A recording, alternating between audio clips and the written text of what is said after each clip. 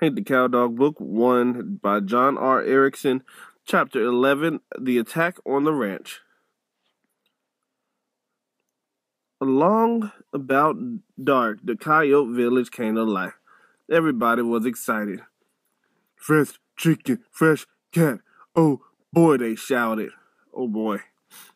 Even the kids were excited. They chased each other around, practicing howling, played a game called Get the Dog. The idea of the game was that the two kids played coyotes, and one played the guard dog.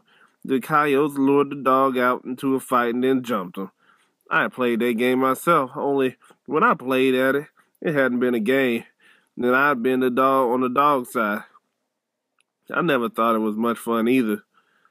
After the sun went down, Scrunch climbed up into a pile of rocks and gave a speech to the whole village. He was a firebrand and a rebel-rouser, and he preached the kind of hot gospel them coyotes wanted to hear. Jackrabbit run too fast, make coyote tired to catch. Mouse run down in hole, coyote has to dig, make tired too. But chicken easy, chicken nice and fat. Sit on nest, not fight. Chicken plump and juicy. This night, everybody eat chicken. KFC, chicken sandwich, Popeyes. Make the line go around the building. Oh boy. A cheer went up from the crowd, and I was standing beside Missy. She whooped and hollered along with the rest of them. Squanch waited for the cheering to die down, and he glanced over at me. Ranch not have big guard dog now, only have little white dog with cut off tail. Maybe this night we kill dog too. Another cheer went up, and Scrunch watched me with a half smile on my face. When I didn't cheer with the rest of them, he said, "What you say, hunk? Maybe you helped kill a little white dog, huh?" Maybe so, Scrunch, maybe so. Then they led the crowd singing "Me Just a Worthless Coyote," which was everybody's favorite song, the sort of coyote national anthem. I noticed it brought tears to old Chief Gut's eyes. Guess it brought back memories of his younger days. When the song started, Rip and Snort came over to where I was and wanted to harmonize just the way we did the night we went carousing. I tried, but I didn't feel much like singing. Rip and Snort bellered and hollered and howled, and them was singing themselves a big time. They were all excited about the raid and got into an argument over which one was going to give Drover the worst whipping. Listening to them snarl at each other, I got a funny feeling about the good old boys. They have a way of changing into mean old boys pretty quick. The singing stopped, and it was time to start the raid. Scrunch led the whole village in a howl. Then those of us who were going to go on the raid lined up in single file. Missy came over to tell me goodbye. "Hunk have a good fight. Bring back fat chicken. Prove to everybody he good coyote. Oh boy." I had an oh boy, but thanks, Missy. I'll do my best. "Then we marry. Have 7, 8 little pup." 7 or 8? She gave a yip and a howl. "Maybe 9, 10, oh boy." She nuzzled me under the chin and stepped back and gave me a smile. Gee, she had a pretty face, but you know what? When she smiled, I saw a mother's face, and it reminded me of that aged mutton. Darn near ruined the occasion for me. Scrunch came down the line, checking things out, and gave orders to the men. When he came to me, he gave me a hard look. "Better not make mistakes, Scrunch. Rock close." "You do that, Scrunch. You might learn something." Gave me a sneer and went back to the front. With the rest of the village cheering, we marched down to the canyon rim and trot. Once we left the village, Scrunch passed the order for silence. Down in the valley, we got on a cow trail and followed it south towards the creek. Couldn't help but wondering where Drover was and what he was doing right now.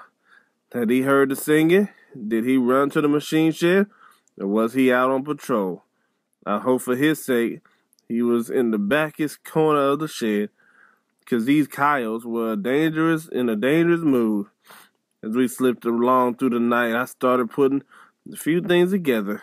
It was pretty clear by this time The Scrunch was the one who had been responsible for the chicken murders.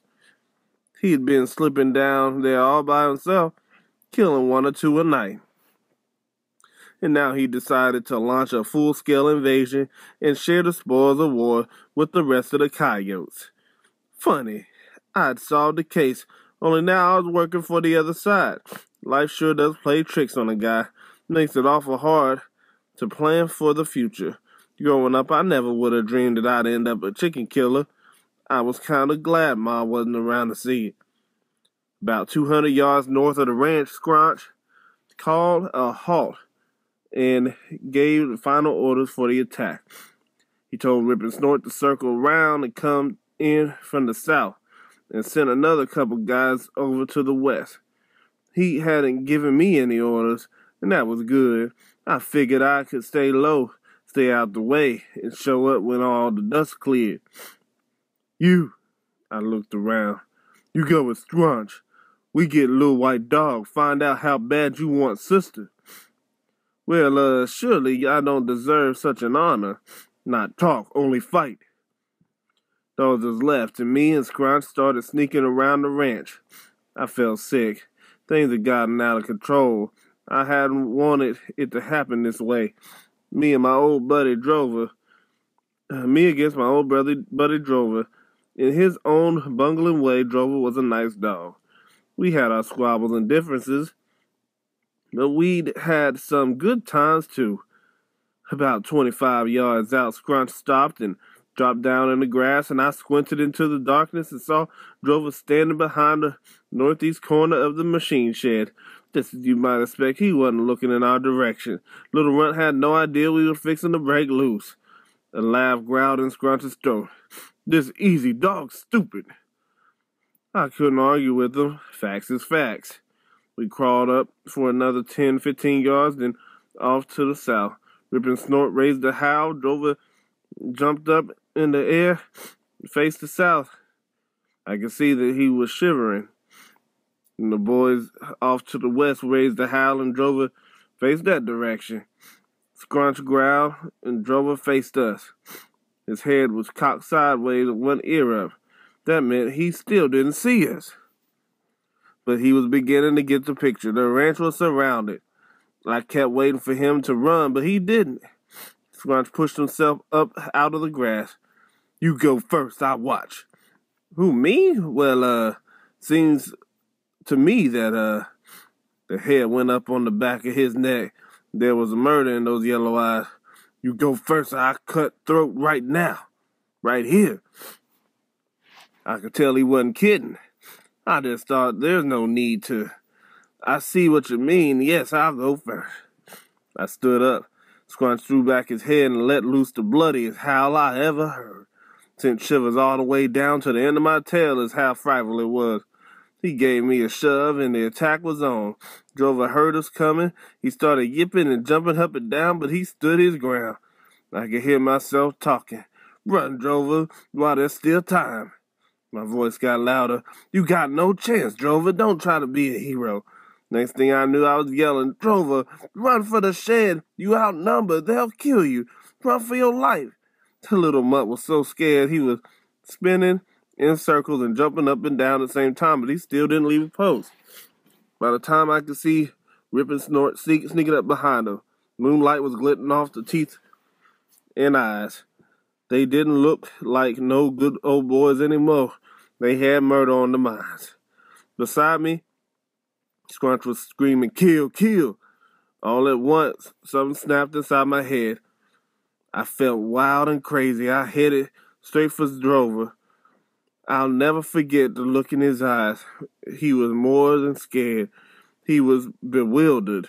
Didn't know what was happening to him.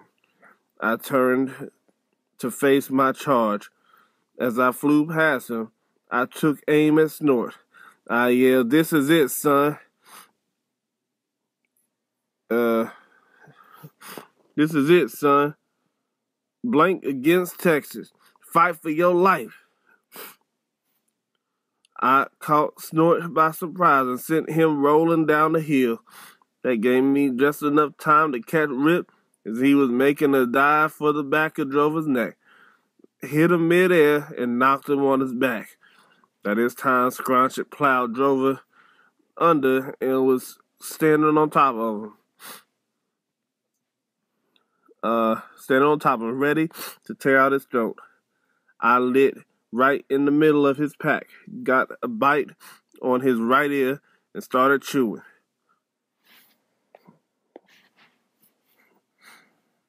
That took his mind off Drover. He jumped straight up and pitched me off. I got to my feet, and he got to his feet, and we faced each other. Call off your boy, Scrunch. Let's make it me and you, one-on-one. He grinned. Chicken dog die for this. I had a little piece of his ear in my mouth, and I spit it out at his feet. Out the corner of my eye, I saw a light come on in the house. That was my only hope. If High Loper didn't hurry and get his pants on and grab his gun, I was a dead dog. Seems you lost a piece of one ear, Scrunch. If you'll come a little closer, I'll work on that other one so they'll match. Scrunch cut his eyes toward Rip and Snort. Get him. Rip and Snort gave me a kind of mournful look. It was decision time. They had to choose between an old drinking buddy and their own flesh and blood. I said, get him. They licked their lips and swallowed and glanced at each other, and they chose flesh and blood. They started creeping toward me. Drover, I said in a low voice, keep him off my back, son. We finished. Drover squeaked. He was too scared to talk. Rip and Snort and the other two coyotes started closing in on me. Hunk stupid dog, said Scrunch. Stupid dog pay with life. You could be right, Scrunch, but you gotta do what you gotta do. But you got it to do. You could be right, Scrunch, but you got it to do. All right, interesting.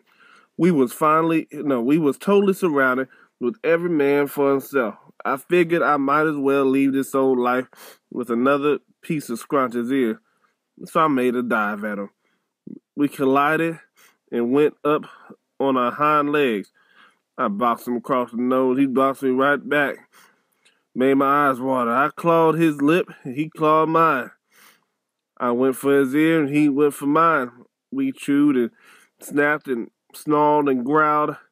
Think old Scrunch was a little surprised that Cowdog could give him such a tussle. I was holding my own until they jumped me from behind, 2 or 3 of them. Didn't get a good count, but it was plenty enough to finish me off. They wrestled me down and threw me on my back and pinned me on the ground. Scrunch walked up, straddled me, showing his big sharp teeth. Now you die. He went for my throat, and I heard St. Peter blow his horn. All done, all done, all done.